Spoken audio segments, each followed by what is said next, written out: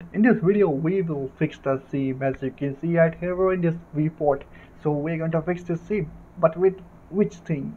Clone brush. That is the brush that we use in the Photoshop, and we're going to use the same clone brush.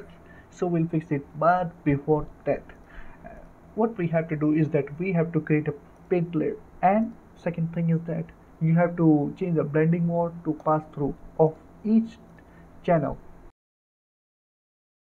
So we're done with all those things. So now we will fix it up, the seam you can see right over here. But before that, you may be thinking that why we are not using that triplanar projection. Sometimes I find is that the flow of texture don't go well with triplanar projection.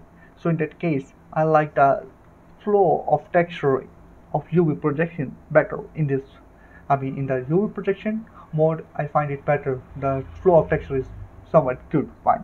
So that's why I use this method to solve the seam. So it's very simple. All you have to do is that you have to choose this one, this clone brush. So after that, you have to hold V, and you have to take a reference from some area.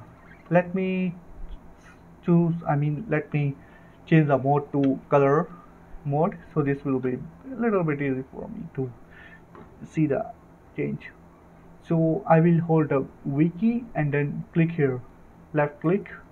So after that, we have referenced this area, and we are going to just do some random strokes. So you can see right here the scene is about to go away.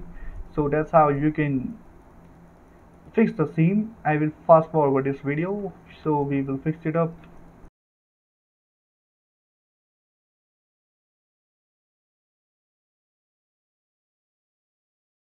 So comment, we have fixed the seam, and this is one of the way that I used to fix the seam.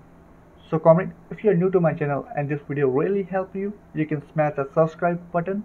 So comment, we will meet in next video. Goodbye.